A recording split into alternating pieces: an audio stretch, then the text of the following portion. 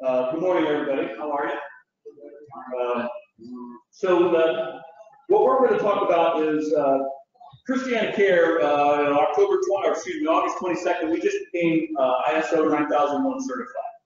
And if you all attended Chris Nowak's presentation yesterday, he explained a lot about the QMS and some of the FDA. Mike's going to touch on that. Mike is our quality manager, and he's really going to be the one that's going to talk about the majority of what we went through, because he's the one that spearheaded a lot of them. One of the things that I just wanted to touch on before I turn it over to Mike is, this took us a long time, and again, Mike's going to get in much more depth, but this took us a long time. One is going back to 2016, that time frame when FDA and Maya and all these folks were making their decisions and calling these groups together, is we were like, the writing on the wall is a QMS. And what we had decided and thought we wanted to do was, do we need to get a formalized ISO? Is Joint Commission, CMS, putting all that together, is it worth going down this path? So we decided we were going to investigate and look at this. It took us about two years before we finally said, yeah, this is what we're going to do. And then Mike took it, and it took us about 6 months to actually get the certification. And he's going to really talk about the detail, but it was worth it for us to go down this path so that we could at least go into this educated and see, and then talk to you guys and say, it was really worth it or not. I don't know of anybody else besides the DMVs that are ISO certified. In-house program. We are a pure in-house program. We are not a remanufacturer or manufacturer. We are pure servicers. So we wanted to just see, is it worth it? What would it take? And Mike's going to really get into that in much more depth. We're going to try to spark a lot of conversation. So if you have questions, please ask. Mike's going to kind of go through the differences between 13485 and 9001 and why we chose the path that we went. So I'll turn it over to Mike, our quality manager, Christian. Thanks, Blake. So, one, the hospital, the FDA's request, and the recommendations and request from the FDA is very seriously. We did. That's what got us to try and formalize our QMS. So, that's not working.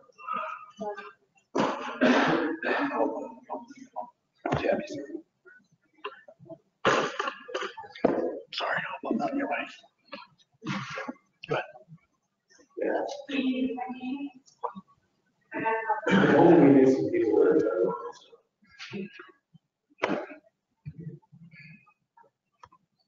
are It's not doing anything here.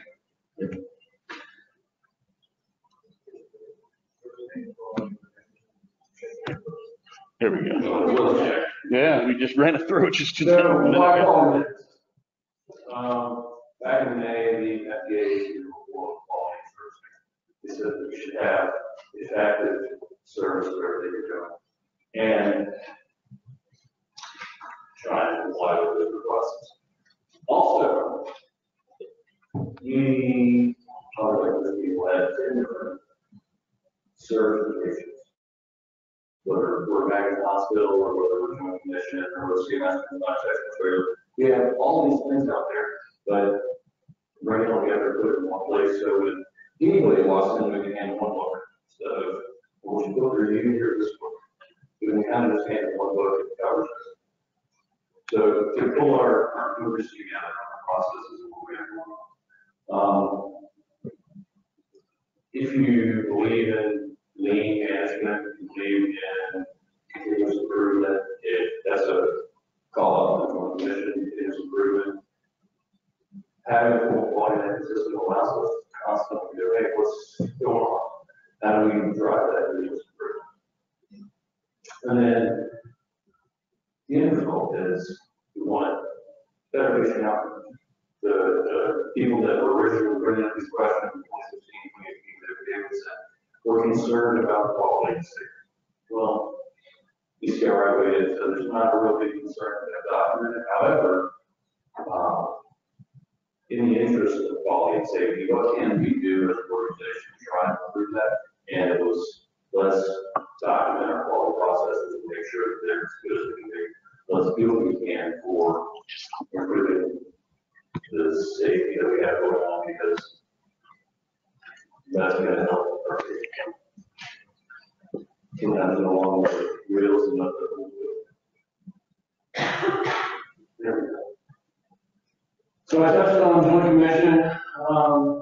If you were at Chris's speech yesterday, you heard a lot about 45, one of the biggest differences is risk and the definition of risk. For 9001, risk is something that you have to evaluate, measure, decide, and 1345 risk is much more defined with equipment failure and patient harm. So because the definition of risk is a little different, and 1345 will geared towards manufacturing, didn't really fit our group. We've also got, I guess everybody has a CMS with beautiful little KPIs that you can track. This allows us to put appropriate quality measurements up to keep an eye on repeat failures and things like that. So certifying the ISO 9001 is a process where you have some audits, have your covenant processes where you double check yourself, make sure that everything that you say you're doing, you're doing. And as it turns out, maybe there's always a little improvement. That is, once you have this certification passed, then your auditors will reach out to a international registry as a certified organization. How do you pick that person to come in and help you out with your audits? There's a lot of different models for ISO certification. Some are based on FDEs, some are based on budget, some are based on the number of locations where you have service. So we've had 2 hospitals where we really gave a viable shot. For us, a organization that said, hey, we're actually going to bill you and rate you based on you only have 2 main locations as opposed to number of FTEs or annual budget or whatnot. That allowed us to do some cost effective. Second piece of that was also how available water, because I had many questions. You have many questions about the fact that I have questions. So I can pick up the phone and call someone, say, hey, can you come down for an audit? Can you come down and talk us through this next piece? Maybe we should do a video on this. How do we get these questions answered? Because I have no idea what you mean by work instructions. We don't recommend, I don't have work instructions for everything that's out there. So, those kind of questions. When we had somebody who was available to answer questions and say, well, we're going to be talking about your processes for a different kind of organization. So availability is important. Easy communication, somebody who answers the phone. We'll answer an email, and not everybody we reached out to for certification was responsible. Community learning. Healthcare is inundated with a lot of people. They want to focus on manufacturing widgets, and trying to manufacture health is something that's entirely foreign. So making sure that those systems are so they can't have cats go around once you did on a tree, but also familiar with the widgets. And to help us take all of this 11 different books to be certified to and kind of put them into one quality management.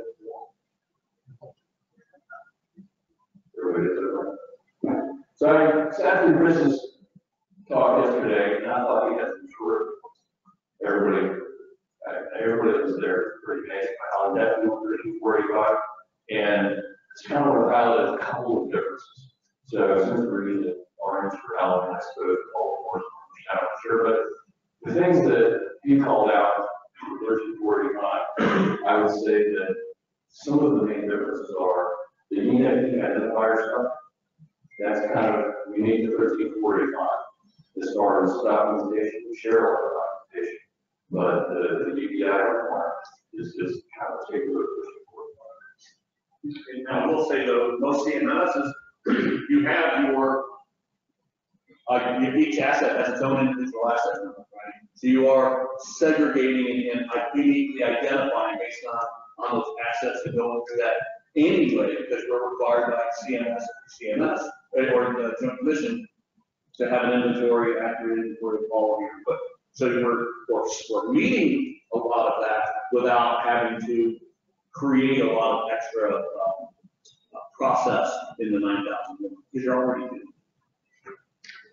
Second thing that we touched on yesterday, that we touched on as well, is a whole lot of, there has to be a clear line, clear buy-in for leadership. So you can't just say, hey, let's go get certified and not have buy-in for just high levels. So making sure that authorities holding jurisdiction, I think it's how I've heard it, but making sure that your everybody's going to buy in. And that doesn't just mean funded. Yeah, well, it also means that you're willing to be your champion, speak up for you, and make sure that the rest of us are willing to support you, and not just give you like a budget. So a lot of leadership components I found between looking for 5 very similar. So leadership provides resources sometimes just really has to be in good shape. And the air conditioning, computers on rooms, they have to be dry. And it's all over. So there are a lot of things called out in both standards for environmental care. And we need a lot of environmental care stuff through the Environmental Care Act. So without drilling down too far into it, one of the main differences was we segregated them. I think I was mentioned yesterday, how do you know that you're infusion pumps are still working on the road? Is there no at all? Well, sure, we do the same thing. We do the same thing. We enjoy being working with the patients on our parts, their damage to the factory, but also all the parts. You have to segregate good parts from bad parts. Because what if you've got a control module that has really good knobs, and the knobs are like $8 a piece, and all the knobs are little sets for it to roll on and guide and say, how many money? Well, I can keep that and harness those knobs off of it without having an actual control module. So how do you do that without somehow lining back up the big set out machine? So segregation is for us really important, not just on protective equipment, but also on parts of the repairs. Some of the biggest differences between 1345 and 2001 are around manufacturing. I can have to say that the objectives for we in 2001, the biggest thing trying to do is continuous improvement in customer service. The objectives for 1345 are around quality manufacturing processes. The way that we communicate with our customers and our regulators. So we have a system, it is regulated, and we communicate with our customers formally through meetings and through feedback. However, I'm not pushing my certification for annual accreditation to the FDA or European. Establish planning and corrective maintenance procedures. We have corrective and planning maintenance procedures, but we don't sit down and say to fix a widget, you must be with ABC. There's other documents that cover those, and I don't need to cover those. So with that, so and if I can touch that on is we do our documentation is exception reporting. So if we go through and we do a PM on whatever device or we do a corrective maintenance, we document, we verify its proper operation, we return it to service. Well, what is verifying its proper operation? We went through the manual, we've gone through a checkout procedure, we made sure that it was functional. That's what we did. We didn't go in and say, we checked this number, like a check sheet, check, all the way down. We did all this. We're following, we're verifying its proper operation towards what the manufacturer's specs are. So it's exception reporting. If something was wrong, we did that. 13485, you need all those procedures and all those check marks, and everything for corrective as well as preventive. And that's a big deal if you think about that, having all of that on everything you work on. You know, we have 35,000 pieces of active equipment, you know, 1,700 different types of equipment, you know, asset types. That's a lot of work and a lot of time and a lot of effort. Is it really worth it? We're not manufacturing this stuff to put out. We're just servicing it. That was a big differentiator for us. Yes. All right. So listen, I'm teasing you. Yeah. I was asked not to ask any questions. On the corrected, you do not have a step-by-step procedure of correcting. I don't have a, you don't have a here produced step-by-step procedure. We have a library of reference materials, and those cover step-by-step procedures. So I don't have to personally develop one for the step-by-step. We have the vendors, the manufacturers, manuals that we use as our reference material for if you're going to get into a manufacturing cases, your processes, your procedure. We rely on them. If they don't have anything that's adequate, those are the things that we have created, modified, you know, little things, but it's not something that we check each time as we go through. Yes. So your policy guidelines directives dictate that you will use manufacturing literature to log your procedures or the procedures, or how you guys. That's in our, that's stated in our quality manual. That's what I want to make sure. Yes. We actually have that done, because some of that, the depth and AEM cycle. Right. Right. I want to highlight that. It's a simple sentence. Right. When we're doing corrective or preventive, we follow, unless we're AEM, right? If it's AEM, then we specify what it is on the AEM, but if we're not AEM, we follow the manufacturer's guidelines for repair and maintenance. Simple statement. Again, touching on device identifiers, we covered that. Moving on to big differences. Risk asset management, I talked about, we talked two different ways of defining risk. These are 45 and 9,000. So risk management is a little bit different than two standards.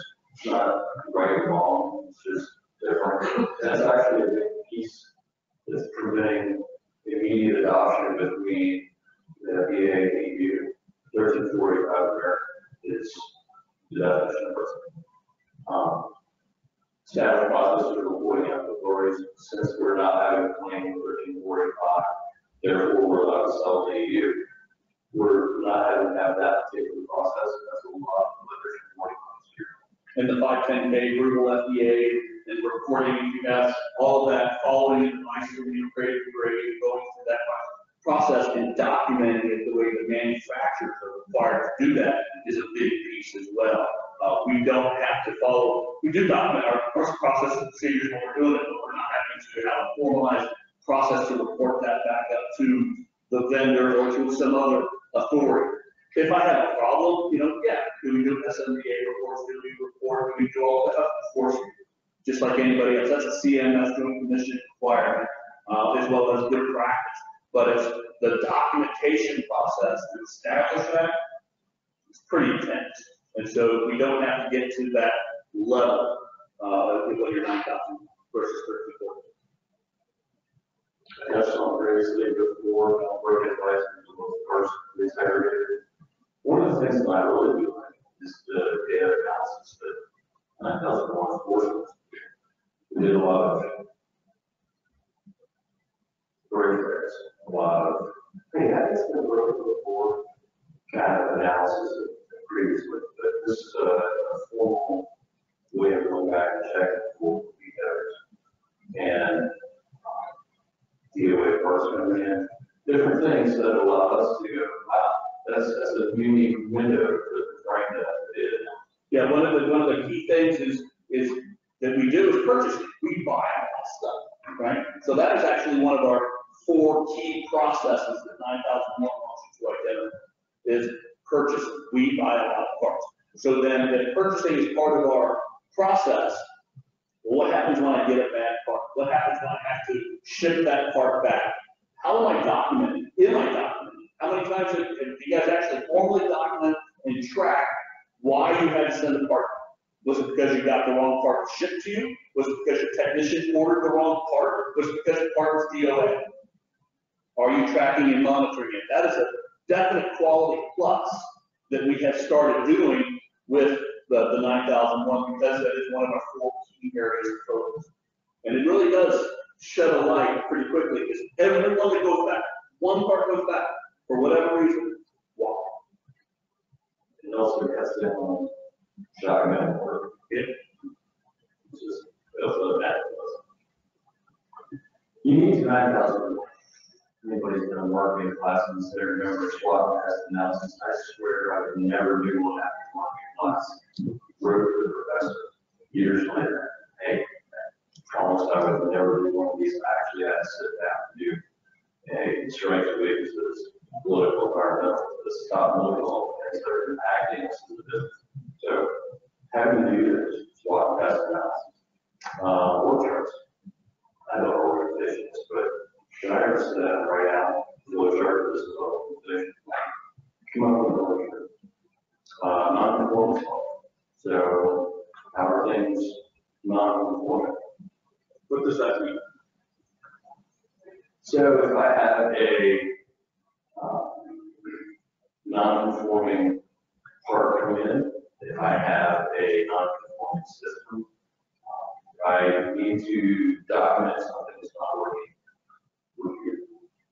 So I have working together. These non-conformance laws allow us to track those problems. Process failure. We realized that when we were doing this particular process, we put and this is an example, we put a device back into service that probably shouldn't have. That's non-conforming. We document, we track, and we squat. You know, 3 Ws. Yes.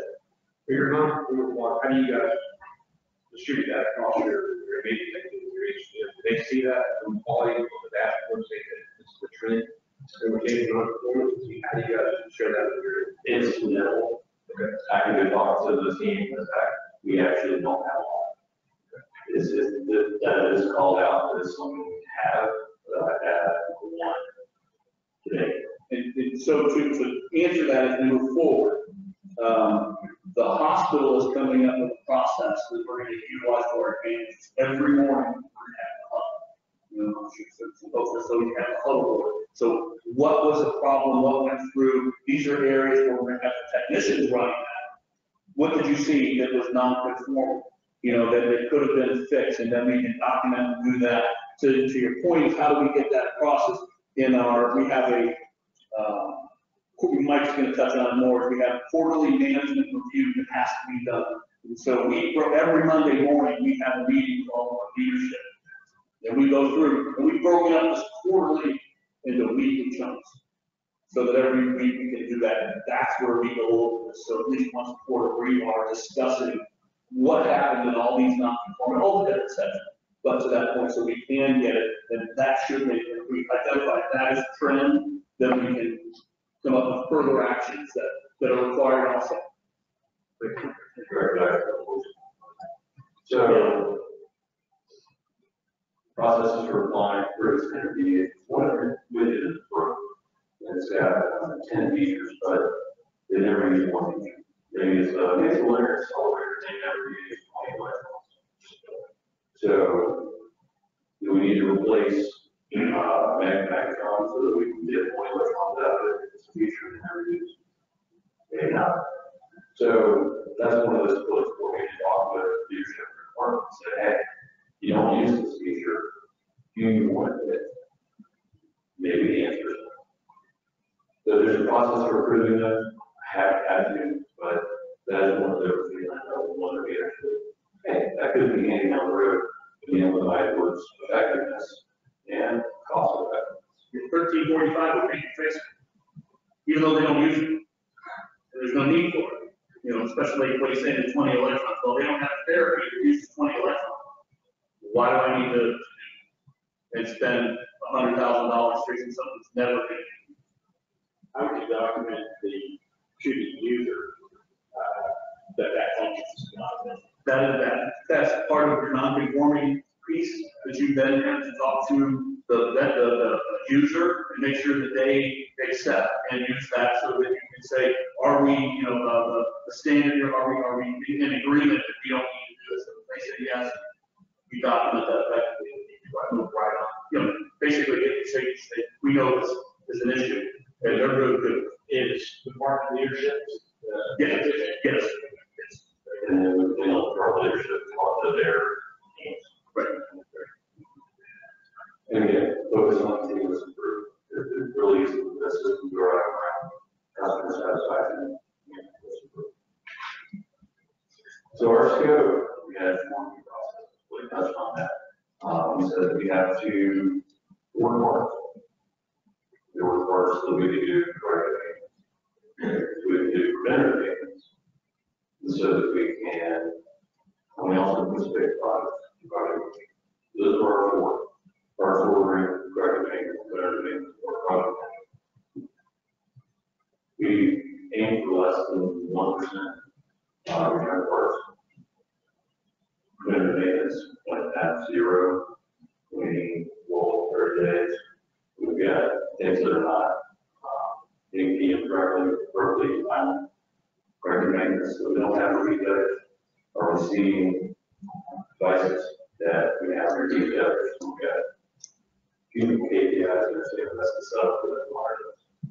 And then project management, what we would call a delayed project.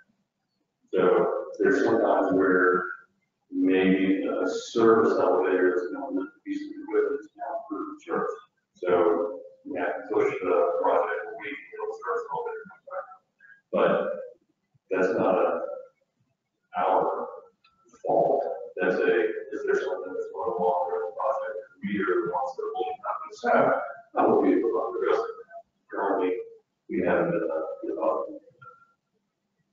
If I could mention, one of the things you can also use, one of the key areas we said is ordering parts and purchasing.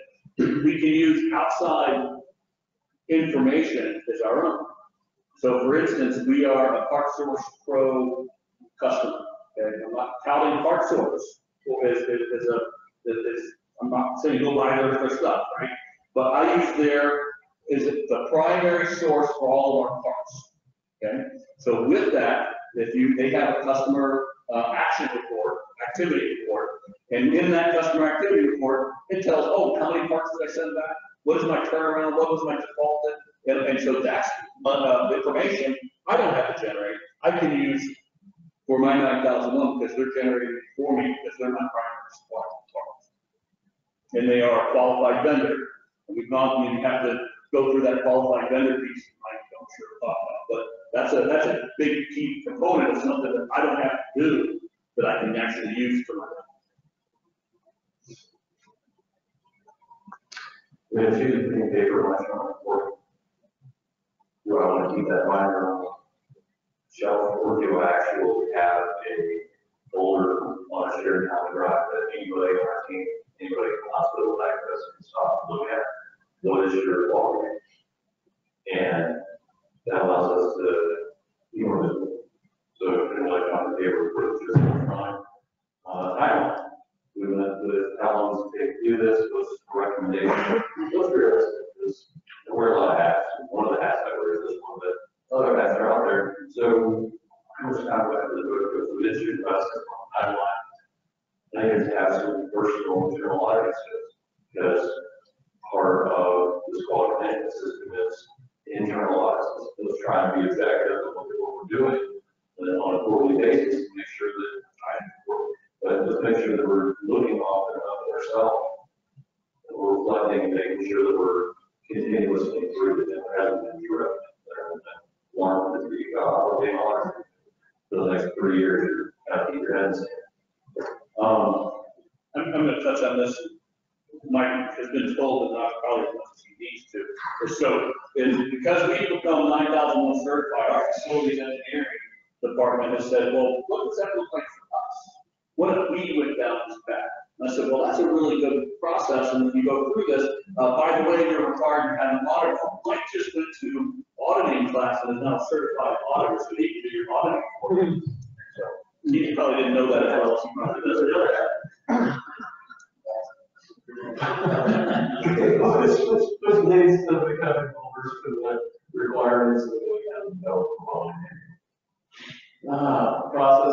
deliverables. So, talking to a auditing organization, getting help setting up our quality management system, our manual, we had to map our current good processes into 9,001. All right, well, we know that we have unique parts. We know that we track our parts. We have delivered. We regard that as. We know that we do all of these things, but how do we get it in one pot? Really quality. So that was a big piece of that all together.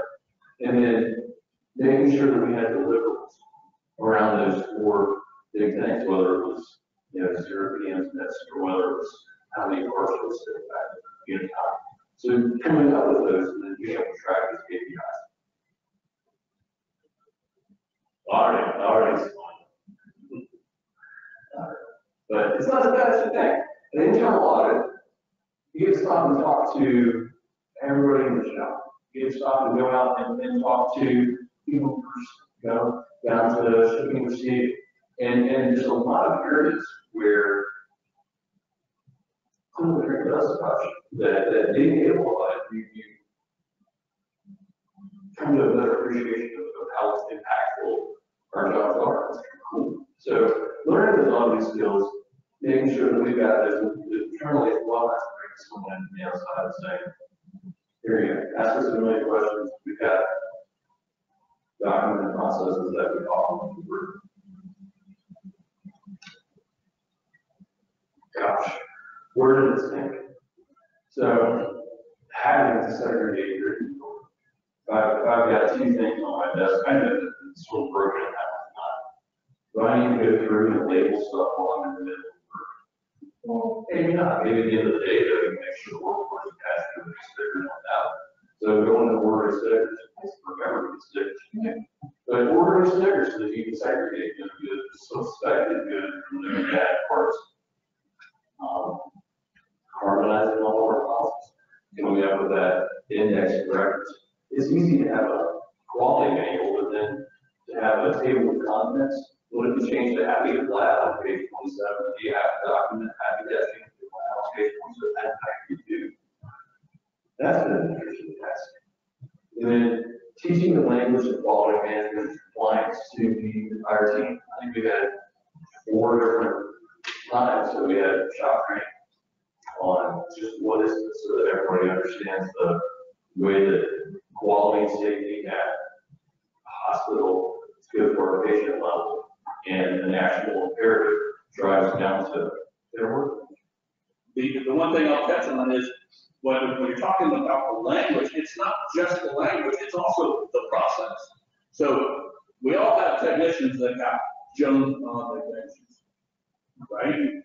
We're recorders as people, as an industry, right? We might mention that board has got good knowledge on, I might say that, I might be able to use those knobs somewhere. And they got it in the bench, they got it in the drawer, they got it, in a glass jar, all these little parts and all this other stuff, because they're good. You gotta get them out of that. And you can still do it, but you gotta label it and segregate it, and you gotta keep up with it constantly. Because he walks around as an auditor with his auditing hat on, and he comes up and goes, what is this? We don't say that. Yeah, right. But now we have to document it as a non-performance, as a problem. And we have to go through, because it's true, it is a problem, because you can't let it get out of hand. It will, like that. But if it's labeled, good, spare, perfect, you're gold. You're gold. Or they have it in a little bucket, it says good, spare, right? Whatever they do. They take off the knobs, they throw it in that bucket, you're good. We actually have several storage areas throughout the hospital, and we ended up going, this whole storage area is good. Just, yeah, good, ready stuff. This whole store, different room, different floor. This is stuff we think is good, might not be. We think it is, we gotta test it before we put it back in. And then we have another area where I know it's broke. Gosh, all right, I know it's broke, we can fix it, but can't $10,000 thing, let's keep it, but area. Or holding it to trade in to get a shell or whatever for something else. Like, no, bad, don't. So we do segregate stuff a whole lot. We have to get everybody behind. I don't know the policy and a qualified vendor list. It turns out we have 4,000 members. And I didn't know we had 4,000 members. So coming up with a way that we can both grandfather and current vendors who have a problematic rate, each one of them and say, hey, if they stop showing parts, how does that impact what we're able to do? If I have a general electricity engineer that's on parts for it, can I get it somewhere else? The answer is yes. The maybe it's not the end of the world. If the answer is no, that it's kind of greatest experience, maybe it is the end of the world. To stop them looking at all of my vendors and go, how important are they? What's the risk if they stop being my vendor? And then, is there anything that I can do in the processes now to find a backup, to improve my relationship with them, to make sure that we're managing that also? So one of the key things that Mike mentioned is the qualified vendor is, I'm buying something from Intuitive Circuit, right? If they stop selling, we're in trouble. So my risk rating has to reflect that. If they stop, so I can't get it from parts stores, right? I can't get it from, Bob's Garage down the street on Monday, because I can't order from him because he's not certified in this stuff. So I can't get it from him. So, it really restricts you, as that you have to really make it. That takes a lot to go through 4,000 vendors when you realize over the last several years, how many places have you actually bought a part from? It's eye-opening. It's eye-opening. Yeah. One of the parts that one of the officials made, do you guys consider pricing part of your risk? You guys are the parts that you're from. That's part of your risk assessment for your vendors. Right. As you're going through that.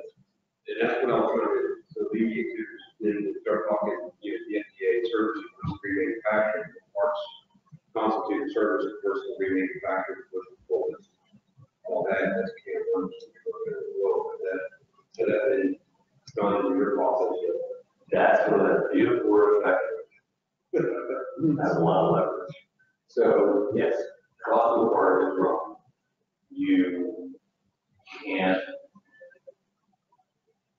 put something that's going to make me a rate manufacturer into the system. But if Sony sells monitors to Stryker sells monitors to me, and I just buy a monitor from Sony, and it still says Sony, it's the same model monitor. Getting back out of Stryker, I see the hospital. So yes, you definitely have effective parts procurement policies that are cost-effective. How do you determine whether a supplier is 9001 certified? They'll tell you. They will want to tell you. It's such a pain in the neck to do that they will shut us with the mouth. So we've now got a form that if you want to become a new vendor, I send you my form. So you fill out my form. I need not only your W-9s and everything else, but I need to know your login system. I need to know I need all the things about your organization before I can bring you in as a. Now, part of that is, Chris kind of touched on it yesterday, is we have another policy with internal hospital, it's the same name, it's called qualified vendors. And that is a little different, is that one is for vendors that come in and rent me stuff. So when they come in, we have to go out and audit them personally and walk into their door and check and it says, if I'm renting this ventilator from Respironics, right? Is we have gone out and they have validated that they check these devices and that their maintenance is up and everything is up. And I can get the records within 15 minutes if required, and they can tell me everything is in my hospital, out of my hospital, what the status is, all of that. And then they can bring the stuff in at 3 a.m. and I don't have to go out and check. Completely different process, but it falls kind of under this law. But it's not a 9001 process. I'm sorry. Verifying your documentation. Correct. And then they interact and interrelate, but they're not one and the same. How do you track, speaking around stuff, how do you track like wound vacs? So wound vacs are a different animal altogether. Yeah. Okay. So the wound vacs, we actually RTLS tag. And they come in, actually our equipment room, who manages the ins and outs of the win backs, because they are the vendor to get from one of our qualified vendors. And they put an RTLS tag on them, because our problem is they get bloody, the environmental will wrap them in the red bag, and they're out to trash. And that's $75,000 out to trash that I have to pay for. So we tag and we track them that way. That is tracked within our RTLS system because it comes and goes so fast. Yeah. Yeah, and so that is actually ins and outs tracked there internally, but because we're one of my qualified vendors, I get a moment's notice, I can call them up and say, how many do I have in there? It would be KCI. Don't think it's KCI.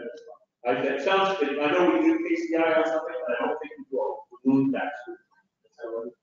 I'm sorry? Maybe. I have people. Sorry, I don't know off the top of my head. I'm sorry, I don't. You're not like a weather on it, that angle. It is, yes. And actually, Mike can't do that. Mike does it on a quarterly basis. The auditing, our auditor has to come in on an annual basis to go through that, to do that for us, to make sure that we are doing what we say. Dustin, you got a question? To what level of granularity do you associate your parts with the repair, such as a serialized part or a non-serialized part? So going back to your knob example, let's say those knobs look funny, but then they wind up being a source for concern because there may be a recall several years later. And, how do you track where you got your parts from and where they went? So new parts are easy because it's in the CMOs. We're tracking that. We're between us and the part source process that we're tracking that, and it goes to the asset to which it went to. That's easy. The used parts, that's a whole other animal, and we built, to be quite honest. We built. Many of the used parts, yeah, that's a risk on take on. That maybe a bad balance, but a little bit better than okay, changing the piece of property. That's the whole idea. We make sure you have all the right. If I'm taking something off the original device, and then there's a recall that comes out, I'm going to probably end up checking those anyway, whether I keep it from the old device or not. Just a question. In your process of qualifying vendors, how many of those vendors are 4,000? Quite a few.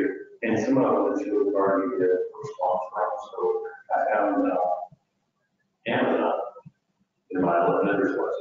It's like, where did I work for Amazon? We were keywords for my system. For Amazon. Well, how do I order Amazon and fly 5 years from the hospital?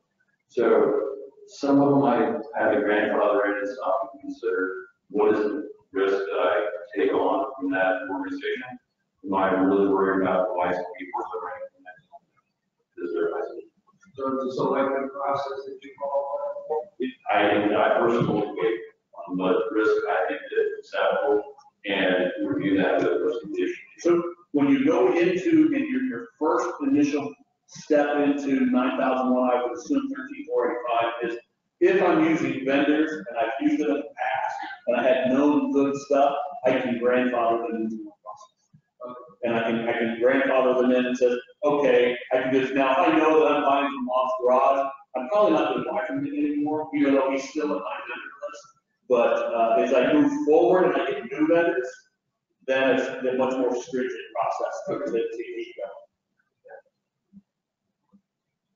Yeah. And what are some unexpected benefits when they agree? Quality management reviews. Hey, people think management review would be the worst thing in the world, but I have these really great ideas sometimes. Oh, wait a minute, all those other things on fire. Is that a great idea? And all of those great ideas that wind up on the back burner process improvements for better relationships for all of them. They don't stay on the back burner because if you say, I have a really great idea and write it down, well, then you're getting to come back to this. And you can revisit it until you put that great idea in practice. So all coordinated reviews for me have been incredibly good for just try and follow it. That way, there's hot topics that were great on Monday, by Friday. I'm not worried about something to pull on at the end of the week, but that's just, those things don't get lost. So I'm finding a lot of value in managing these. So on Monday morning, I promise you, because that's when we do our thing, and we've gone through these classes, we're gonna have some really good ideas that we've learned from you guys. But it's like, now we get to put them in place at the document and track. Either we're gonna bring it to fruition, or we're gonna get to a point and say, maybe it wasn't such a good idea, or it's not gonna fit into it, but you can at least document that path. But that really is a benefit, something that we've done, but did we really formalize it? Did we put a bow around it? Now we are. That's a benefit. We have a CMS full of data. We have the ability to talk to other organizations and say, how many infusion pumps do you have? And was there failure? We can keep all this data out there. But to take data and then make it actionable. What do you do with it? How do you make something that decision? Well, having a quality management system allows us to review all that data. And then take a step forward to go, well, that's not data, now it's going to make what information on that. So turning data and information is a really fun for us. And then I find it really, so it's a funny side, but it's also kind of neat that I can now look at people and go, well, hey, do you meet this bar? Just run out of the meeting.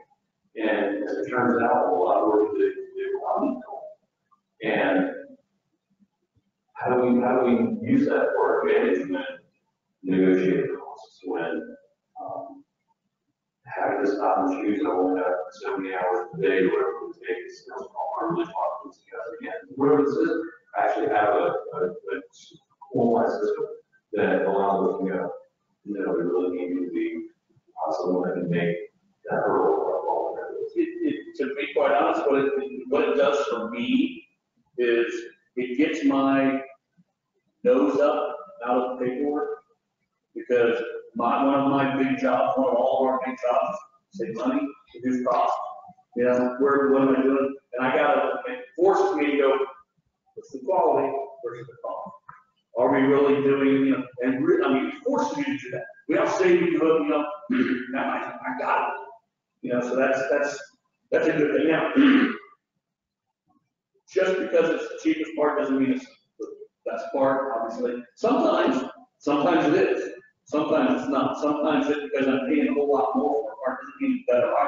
So you really get a formalized process of getting the right part, the right price, with the right quality. Have you guys ever had to